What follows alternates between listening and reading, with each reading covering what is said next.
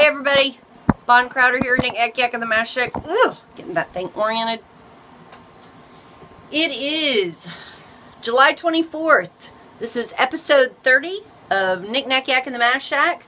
If you want to see other episodes, go to math4.com/periscope. We are talking about the MathShark Electronic Math Game. So I've got the MathShack in a little bit better order. So you can see we now have stuff back on the walls, even though we're still in a black box, which is kind of fun. You know, it's kind of warm and inviting. So I haven't figured out lighting, so we're still working on that. Here is the MathShark. Yes, MathShark. It sounds so funny because I want to say MathShack, Math4, which is my handle and my website, but it's MathShark, not MathShack. So the MathShark, very similar to the this little guy. Do you remember him from a week or so ago? That was the little professor. Similar to him, this guy actually is a game that is designed to help kids practice, like flashcardy type practice, so math facts. But it seems a little bit more robust, and the calculator actually works, whereas little professor here will not work as a calculator. The MathShark will. So I have opened up the back of this thing to put batteries in because I haven't even checked it. So lipstick won't work in there. Battery will. So I'm going to pop a couple of good old standard Duracell. Oh my goodness. They're going to pop. Duracell. I was not going to put the back on, but I guess maybe I am. So it does have a screw, so your small children won't get into it, and I don't know where my screwdriver is. So while I'm looking for the screwdriver, I will tell you that, oh, there it is. I do this every morning, knick-knacks in the MathShack, at 6 a.m. Eastern Time. Every weekday morning, not on the weekends. I take the weekends off, as you probably do as well. Okay, batteries in, screwed on. Let's do the on-off button. Oh my goodness, did you hear that? Okay, so you totally have to hear the noise. So listen real quick, carefully. Oh, come on now, do it. Ha ha! Did you hear that? That's kind of sweet. I wonder if there's a volume. Oh, and it reads MathShark. I don't know if we can get the lighting to see the... anyway. Okay, it's, oh, sounds off, on. Oh. There's no volume, it's just off and on. So on is enter, and off is clear. Let's say on, enter. Found it. Okay, and it goes bleep bleep. So now we choose a skill.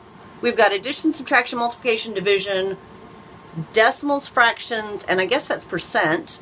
And then there's the help.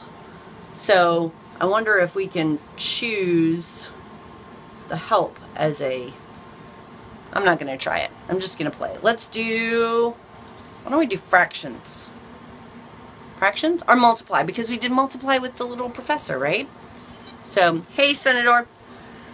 It reads, multiply, press 1 through 8 for level. What do you think? Should I go for the max? I'm going to go for the max. I wonder why it's 1 through 8, not 1 through 9. That's kind of odd. I wonder what would happen if I press 9. I'm going to press 9. Nothing. Just totally ignores me. Okay, so the first multiplication problem is... Oh, the examples are... Ooh, it gives me examples. So I know if I'm getting in over my head before I start the game. That's kind of handy. Well, wait a minute. But it doesn't go back. Yes is enter, no is clear. So let's press clear, and let's press 8 again. The examples are 18 times blank is 126. Blank times 29 is 58. Oh my gosh. Wow. No. Let's not do that level. Let's do level 5. Examples 40 times 3 and 90 times 1. I could do that. So let's do a couple of them just to see what happens if I get them right. 70 times 7 is 490. Enter. Woo! Satisfying blink. 400 times 3 is 1200. Oops. 1, 2. Oh, my 0 here. Oh, interesting. I inadvertently pressed a 0 at the front end, and so I just did 0, 1, 2, 0, 0, and it rejected it. So maybe it's a text-based as opposed to numeric. 90 times 1, 9, 0. Satisfying blink. Oh, man. You keep missing that. 800 times 4. 4 times 8 is 3200. Now you're totally going to see the blink. The blink. Blinky. Yay, you got it right. 70 times 8. Let's mess this one up. 5400. Oh, that's totally wrong for a number of reasons. See what happens? Whoa! Wrong. So you get the green light if it's right. You get the red light if it's wrong. So that's kind of cool. MathShark.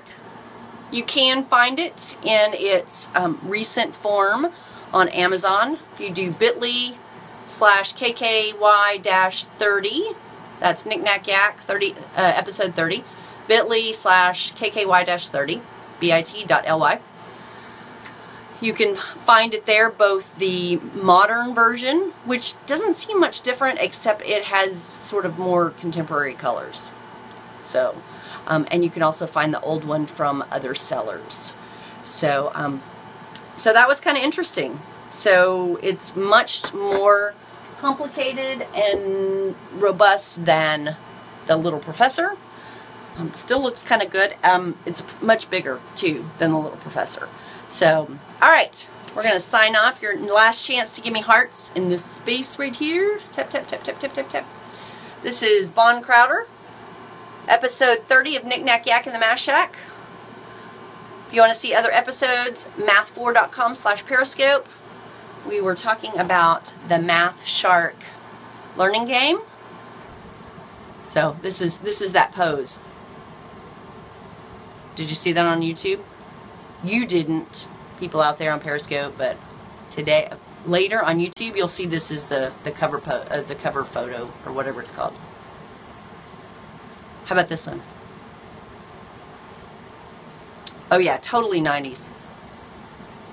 All right, Bon Crowder, Knick-Knack Yak in the MathShack. Follow me on Math4. Make suggestions to your friends, and I will catch you Monday. Have a great weekend. Bye, y'all.